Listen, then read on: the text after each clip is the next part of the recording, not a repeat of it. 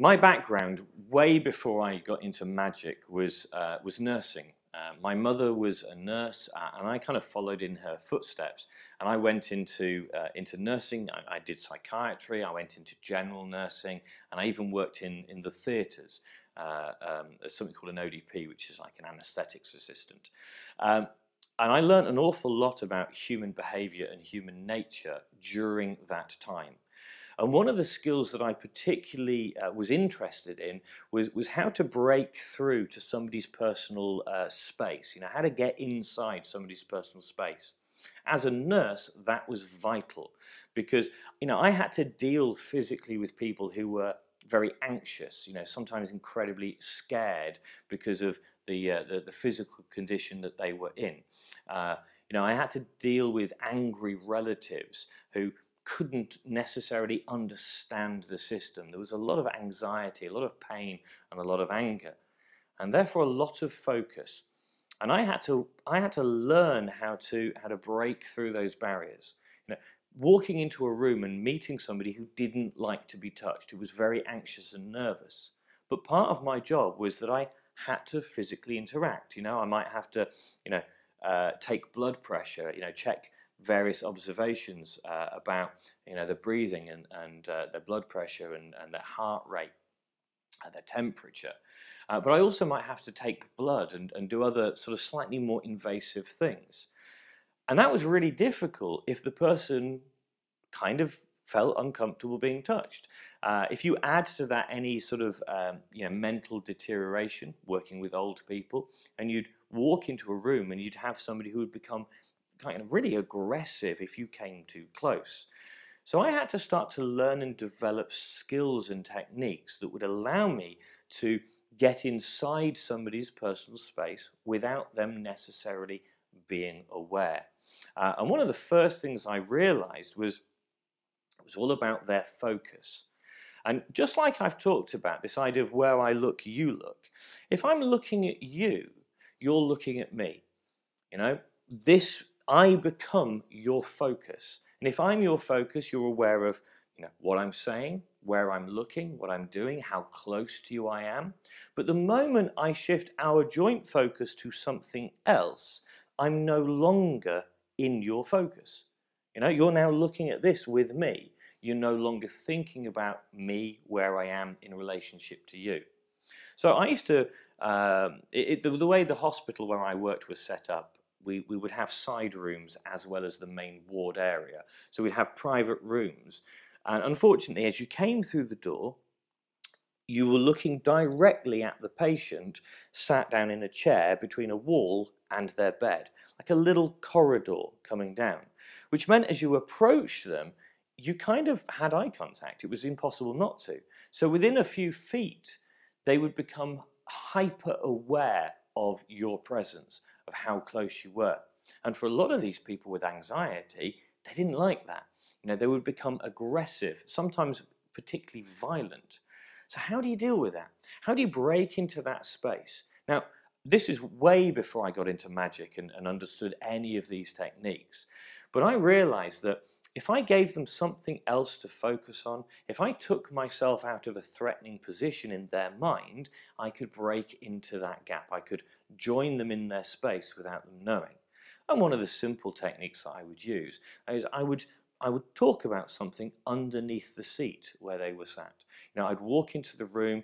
I wouldn't act as if I was one of the nursing staff to come and do something. It would be much more casual. I wouldn't have eye contact. I would be fixated on something else. And it might be, the plug socket. And as I walked in, I would say, excuse me, Mr. Giles, I've just got to get under your chair and get something, get something from the plug, or I've got to change a plug or add a wire. But I would have a very defined reason to be there. And I would have a purpose which drew his attention away from me to the thing that I wanted. In this case, it might be something under his own chair. So rather than feeling nervous about my presence, he would immediately be drawn and interested in whatever it was I was looking at. It might be to fix the bed or to change something. but it would be done very relaxed, very confidently. I wouldn't have eye contact because I understand how oppressive that can be for some people, how nerve-wracking, fixed eye contact as I stare down the lens into your eyes. It is uncomfortable. But when we talk to people, we don't lock eyes. We look away.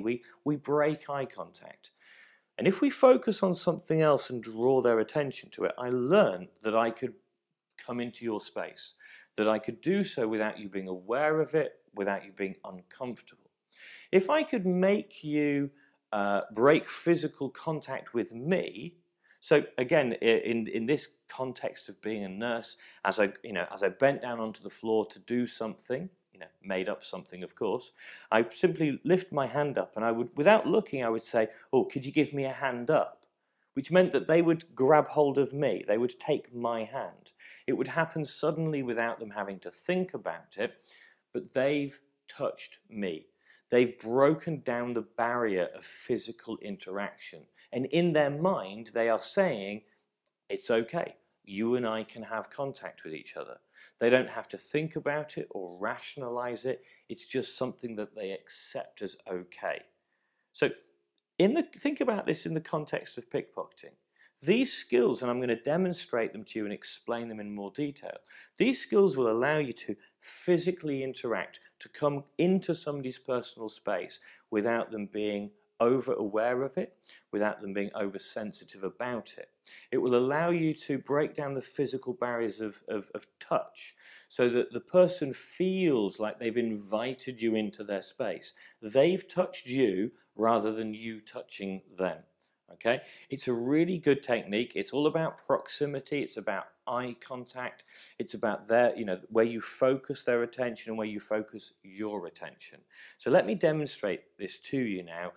It will make a lot more sense when you see it in action, and then we'll put it into the context of a simple steal. Okay, so let's think about this idea of proximity, the way that people behave when you are near them.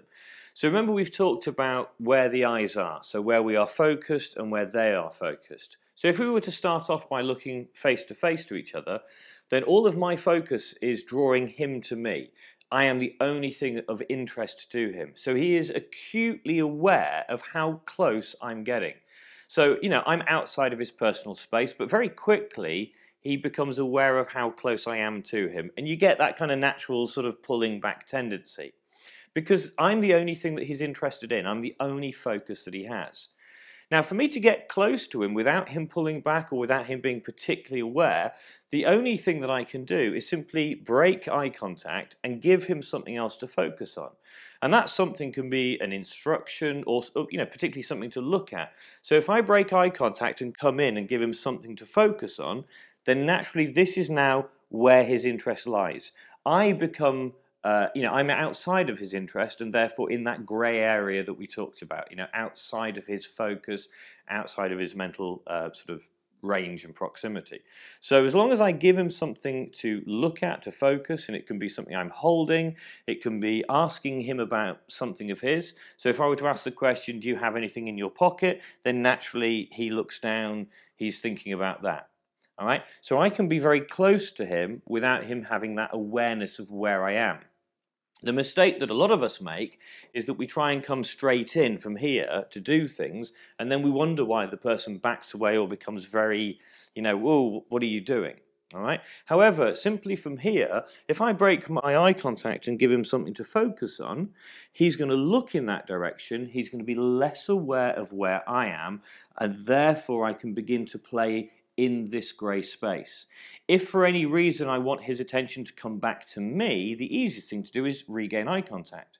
So I could, from a distance, get his focus, say, to his pocket as I come in and say, what do you have inside here? And as my hand comes in, if I want him to look back at me, I simply have to bring my attention up, and he sees how close I am, and he naturally starts to pull back. This is now back into the grey area. It is outside of his attention because suddenly his attention has snapped up to me. Okay, so in all the things that we're doing, it's almost like a dance that you're playing. From a distance we can have communication, we can chat, but if I want to come in to do anything, I need to break eye contact, and also ideally I need to come alongside him. You know, this whole idea of I think it's to do with counselling. This idea of, I think it's a Greek word, parakletos, the idea to come alongside, to be in parallel with, and it's a very disarming thing. You can stand next to somebody on a train, on a tube, in a queue for something, and you don't really feel that you're very close. But if you've ever tried to have a conversation face to face, it's really unnerving. It's very uncomfortable, and people tend to want to pull back. You know, we've all met that person that tries to talk to you like this, and it's horrible. He's like, just leave me alone. So we need to bear that in mind when we're working with people. If you want to come in close to them, you can, from a distance, you can chat, you can shake hands, you can ask questions. But to come into their space, you need to break eye contact, and you need to give them something to focus on, something to look at. Hold your hand up, have a look at something here. Have a look inside your jacket. What do you have down here? This allows me to be very close, but also it allows me to be tactile, because his awareness isn't on me touching, it's on where his attention is being directed to. Okay. Similarly, which I can't say, as well as, very similar to, in a similar sense, if I want to take something from him, I again want to be utilizing this dark space that we create. And I don't even need to shift his attention far. If I wanted to take something from a top pocket here, I wouldn't necessarily have to do anything else other than direct his attention to the inside jacket. That would be enough of a grey area to come nice and close. The only other thing I would mention about this is that there are people out there who are very sensitive to physical contact. But that sensitivity is still based on their perception of how close you are, the perception of proximity, and their allowance of that contact.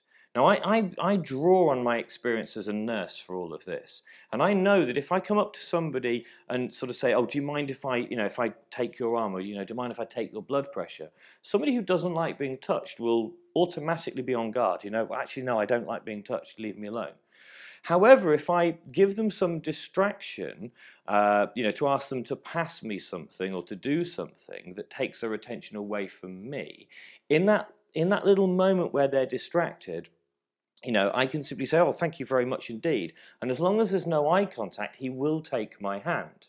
If I come up to him like this and go, "Hi, how you doing?" He'll shake my hand. But if he doesn't like being touched, he won't take my hand, or he'll say no, or he'll back away. But if I come up to him and just do this, he'll take my hand without thinking, because I'm no longer a threat. But in his mind, he's touched me, not the other way around. So therefore, he's more willing to allow, from here on in, physical contact can take place. And he's less aware, unless I get eye contact again, and then he suddenly pulls away and becomes aware of how close I am. And these are great tools to have in mind when it comes to dealing with people, when it comes to misdirecting their attention or focusing their attention somewhere else. If you want to get nice and close, break eye contact, create something to focus on. Ask them a question, get them to do something. And we're going to be using these techniques, we're going to be bringing these ideas together to demonstrate particular methods of stealing from trouser pockets, outside, inside jacket pockets.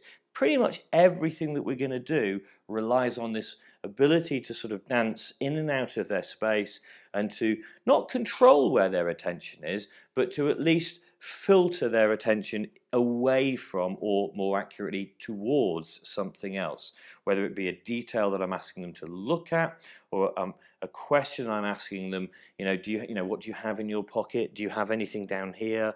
All of these things are pulling their attention, not just from a physical flow of attention, because I'm directing his movement with my entire body, but also with the words that I'm using and the fact that I choose to look. If I simply stand here and look, he may look in his pocket. He's more likely to if I use my entire body to signal, this is our interest. I'm bringing him down to look inside here.